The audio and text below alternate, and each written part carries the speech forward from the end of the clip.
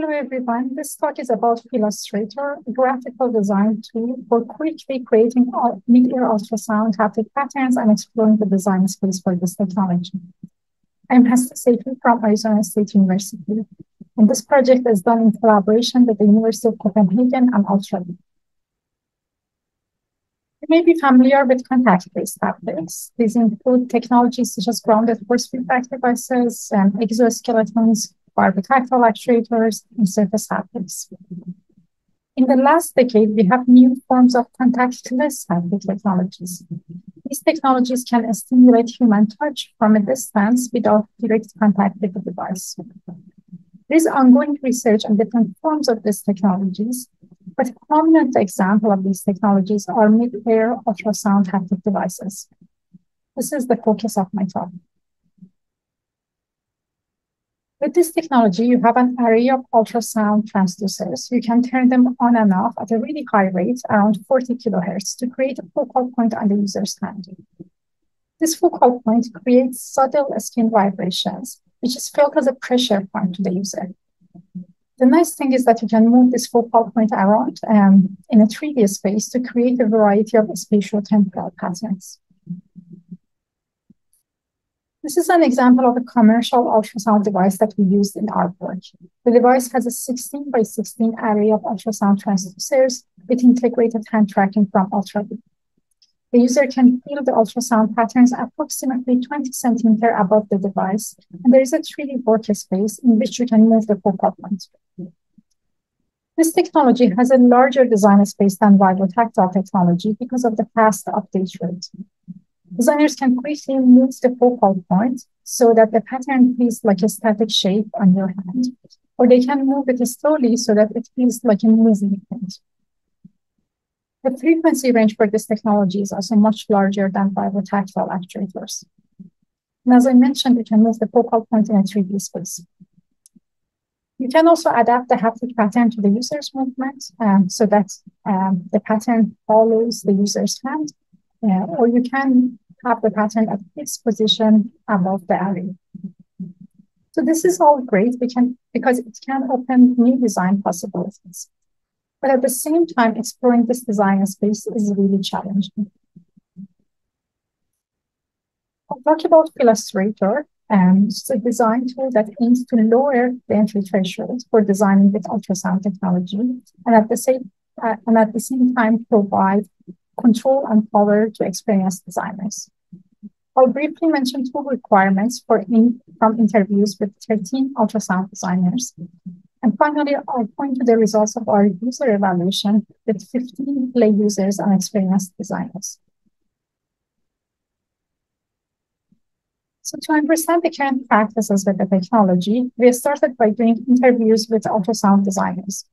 We had online interviews with 13 designers with a range of experience from 4 months. So these are people who are novices in the technology, as well as designers with years of experience. During the interview, the designers described one recent project, and we asked them about how they went about designing the patterns, what challenges they faced, and what tools they used. We used thematic analysis following Braun and Park's approach, which resulted in 2 themes and a set of tool requirements. So from our analysis, the first theme is about the design space of ultrasound technology, which is large and complex, and it has many unknowns compared to contact haptic technologies. All designers mentioned that this technology has a steep learning curve, and they had to learn many physics concepts and parameters for the technology. At the same time, these parameters have complex interactions. So for example, the speed of moving the focal point, the size of the pattern, and the shape of the pattern all interact with each other and impact user perception. The intensity of ultrasound stimuli is weak, and designers needed to do extensive trial and error to design perceptually salient patterns. So with all these complexity, existing tools also limited design exploration. All of the designers in our study had to program the ultrasound stimuli, and they engaged in one or other form of scripting the patterns. Many of them, including experts, mentioned abandoning their design ideas because of the difficulty of implementing them. Also, interestingly, debugging ultrasound patterns was a challenge because of the weak intensity of the patterns and also the programming that was involved.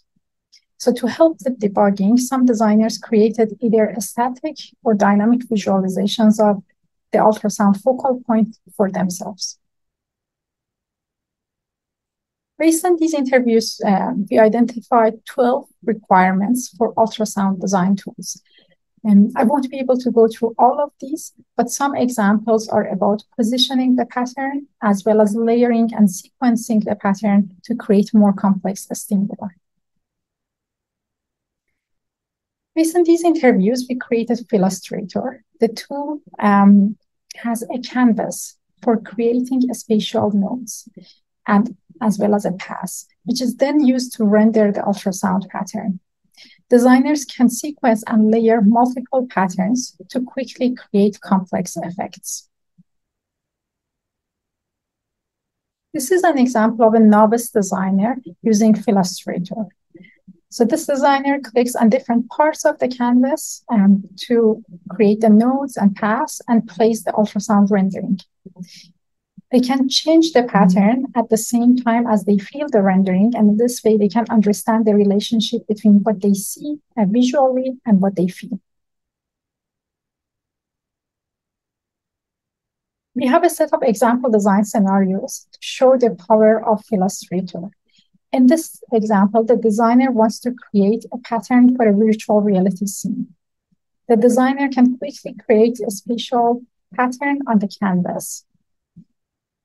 Then they use the parameters tab to create another ultrasound pattern, which we call a brush, and overlay this pattern over the spatial path. They change the parameters of the ultrasound nodes, and then they pulsate the intensity of ultrasound over these nodes. So very quickly, they can create an interesting ultrasound effect. The ultrasound patterns can be saved as a human-readable JSON file, as we can see in this example. And then they can be imported in a Unity project. So then the designer can add the pattern to their VR environment, and they can preview the pattern both visually and also through the device haptically. We did an evaluation study with 5 lay users and 10 experienced designers. We gave the participants a set of design prompts, and then they used Feellustrator to create a haptic pattern for each prompt. So based on the results of this study, all participants found Feellustrator easy to use and useful for rapid prototyping. They created a variety of design patterns for the design prompts, which shows the power of the tool.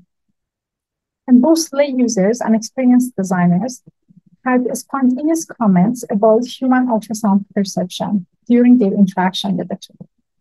So overall, the results show that this tool lowers the design barrier for novices and at the same time provides enough control for experienced designers. These are some example patterns that we created with Feellustrator, and the possibilities are endless.